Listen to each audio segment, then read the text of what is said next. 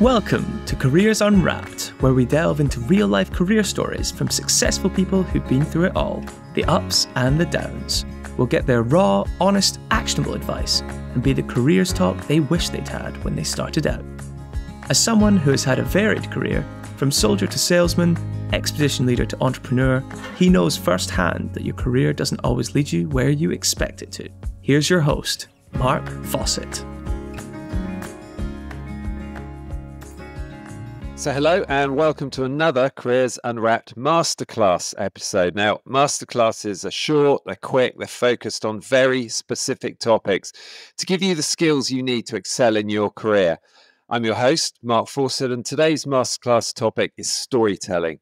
Now, for this one, I'm really excited to be joined by Peter Hopwood. And Peter's a lot of things. He's a global conference and awards host. He's a Tedx speaking pitch coach, he's a tech presenter and much more as well.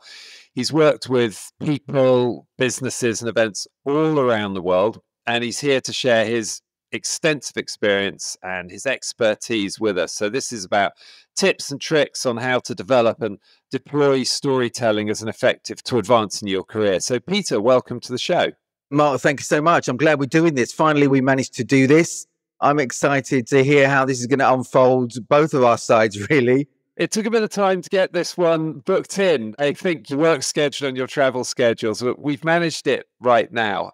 So on storytelling, when I talk with career starters about the skills that they really need to develop, I always highlight the critical importance of storytelling. And at first, people wonder what I mean by that. So from your perspective, what is storytelling in a career context and why is it so important? I can really imagine, again, when you say storytelling to young people, they've got all these different ideas about exactly what that is. And today, when we hear that word, we hear that essentially all the time. We often think of these blockbuster movies of how somebody made their way from rags to riches, making their way up a mountain, Olympic winners, but winning lots of money at the end of the day, all these kind of big stories. But in fact, if we look at why are stories important, there are so many elements which really help us to communicate better and to connect better. Because at the end of the day, it's all about that connection and that relationship we're building with whoever we're speaking with. So stories can help us be memorable. So I'm not talking about, again, these Hollywood blockbusters. I'm talking about sharing sequences of events or related events that have happened to us or others, and then taking us on this kind of journey of emotion and then having a point at the end. So essentially, let's say you're having, after this today, Mark, will you meet a friend today maybe? Or someone in your family? Probably someone in your family. Well, you should meet someone in your family. You're at home unless you live alone now. But anyway, you'll meet someone and you might tell them about something that happened today, something that was maybe a little bit different, out of the ordinary, something that hit an emotion, right? That is a story, right? That's a story of getting people to listen to you and getting people to feel those same emotions and then getting them to think about some kind of an idea. So when we're sharing these simple mini stories with each other, this helps us, again, helps the person listening to be more connected with us. It helps people to listen to us more, certainly in today's world where there's so many distractions. And it also helps us to really connect with the person who's speaking and move on to an idea. So if we take, let's say, an interview. So this is really essentially where a company, an organization, they're checking you out whether you're the right fit. And you've got to give answers to their questions. So in those answers, instead of giving simple facts, simple messages, simple one-liner ideas of answering their questions, if we start to put in a story, things that have happened to us, things that involve emotion, things that have kind of stood out, the person listening will think of you as somebody who is actually going to be standing out, also memorable, which you need to be as well. And it also hits their emotions. So when we hit emotions, we remember those better and we can also have more of a connection. So really, stories, if we have a kind of storytelling mindset, that's what we're really trying to achieve here. getting closer to a storytelling mindset of moments of emotion to help us connect better. And so if I'm starting out on my career and I'm now sold on the importance of storytelling and the emotional aspects of it, what are some hints you could then give me that I can actually take away and action to become a better storyteller? Okay, so first of all, remember our imagination is a wonderful thing, right? So getting people to planting seeds of emotion or planting ideas in people's minds can get people to start thinking about something we want them to think about. And then when actually we give them an answer to that before they've even answered it themselves, that actually creates a connection. Let me give you an example. So for example, right now, if I ask you, Mark, if I ask you to think about a desert island, right? You're on a desert island and you're on that desert island for 6 months. That might mean I can see a smile on your face. That probably makes you feel good, takes you away from work. What I didn't say is you don't get paid, by the way, although you can't buy anything. You can't even pay for coconuts on that island because no one to take the money. Anyway, you're on a desert island for 6 months. And on that island for 6 months, you will be given a chocolate bar every day for that 6 months. Think about that chocolate bar. Don't tell me. I don't need to know. Just think about that chocolate bar, what it's going to taste like, which one it is. You're thinking probably about the wrapper right now. You're thinking about the last time you ate that or took a bite into that chocolate bar, as opposed to maybe a different chocolate bar. I don't know what that is. I'm going to tell you my chocolate bar. My chocolate bar is Kit Kat. For different reasons. Anyway. The snack of choice.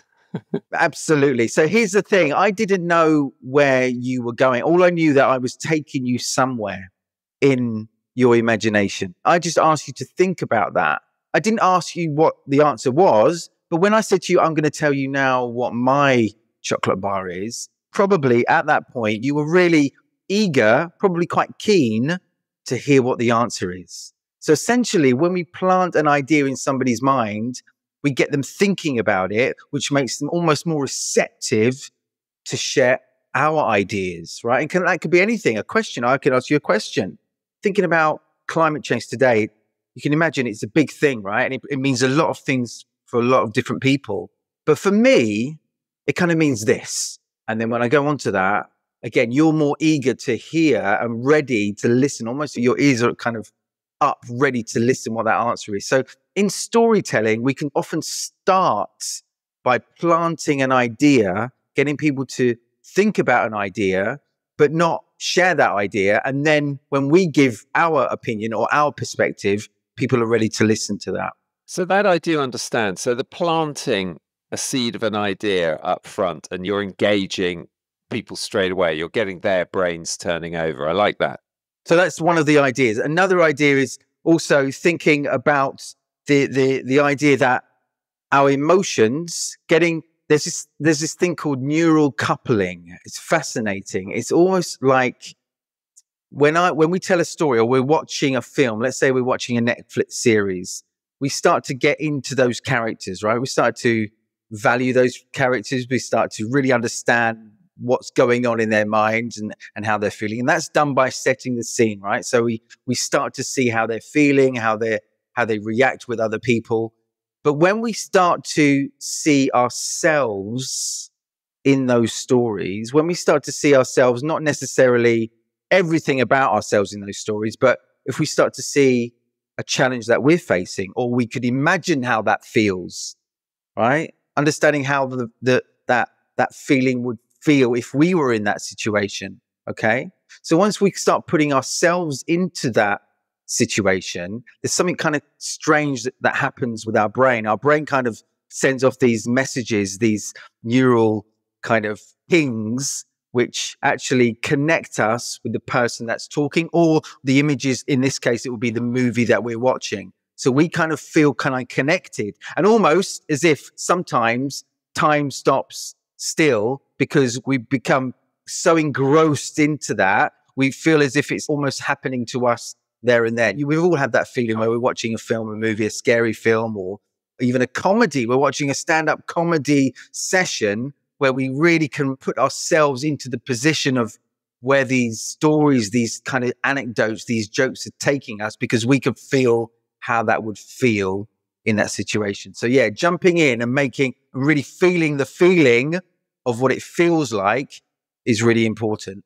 Going on from that, I would even say, again, another one here. Imagine, okay, you've probably been delayed on a plane, I guess. Most of us have been delayed, undoubtedly, either at the airport before going, sometimes if we're lucky enough to get a message on our phones telling us that it's delayed. But in the olden days, this never happened because we didn't have phones. But imagine you're sitting on the plane, and you might have been in this situation, maybe not. But imagine, if you haven't, think about this.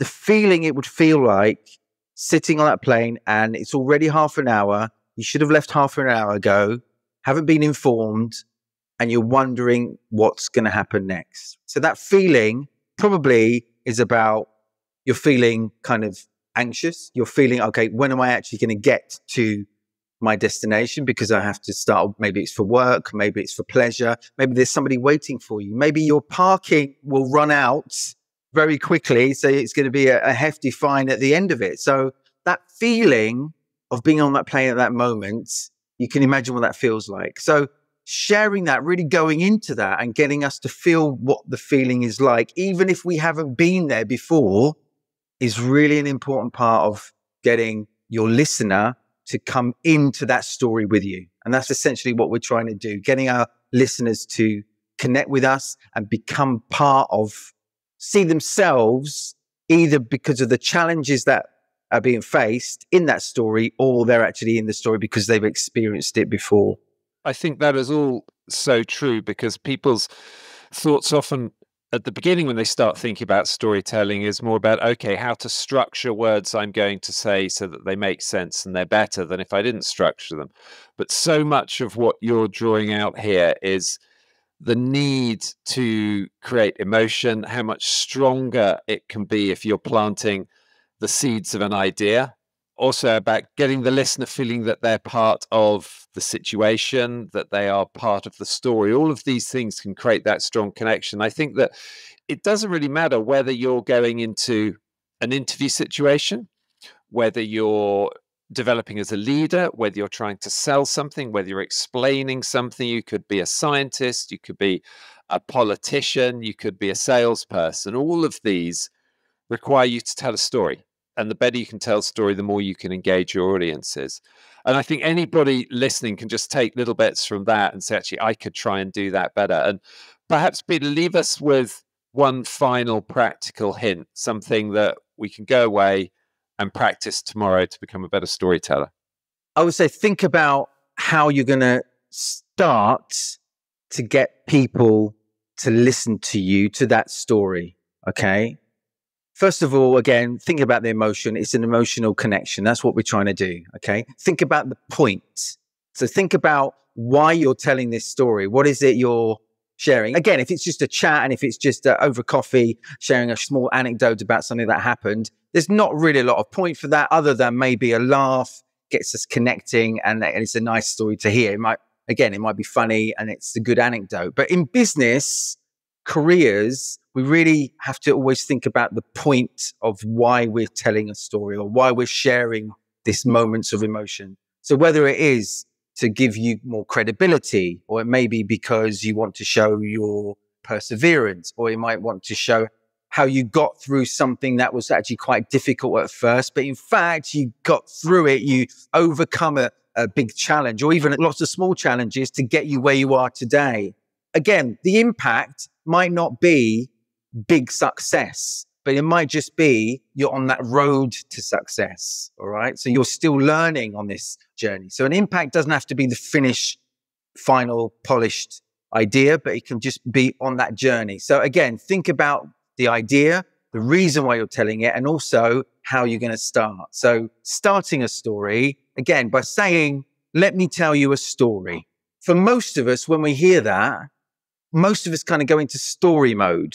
And for some of us, our story mode might be a kind of fable myth mode where we don't seem to maybe believe everything, right? So I would say avoid any of that and just go in and pick a moment in time that people can start to put themselves in. For example, so let me just take you back to a moment a couple of years ago when I was on a plane and things didn't go so well. Let me explain. So just that a few phrases already, as a listener, you're already like, okay, well, what is this? Because in fact, it's unpredictable. So being unpredictable is actually a very, very good thing. We don't know what's happening. We don't know what's coming next. And this is a big part of what stories are. We don't know what's happening. We don't know what's going to come next in these events. Because if we did, probably we'd tune out. A book, we know. A novel, if we've read it once, very rarely do we read it again. Watching films, often, most probably, we don't watch a film again. Some people do because they like to relive those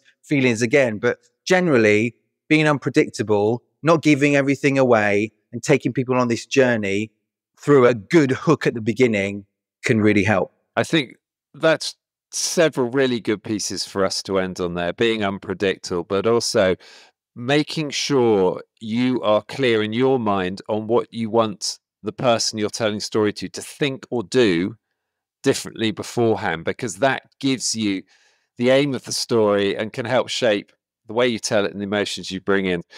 So, Peter, I think that's been a fantastic masterclass. I like to think I'm quite good at storytelling, but I've certainly taken pieces out of that to use and practice and refresh myself. And for those who want to develop their own storytelling skills, when you've listened to this, jot down 1 or 2 notes and just go and practice them. Just go and do it. Best way to get going. Peter, thank you so much for joining us on the Careers Unwrapped Masterclass today.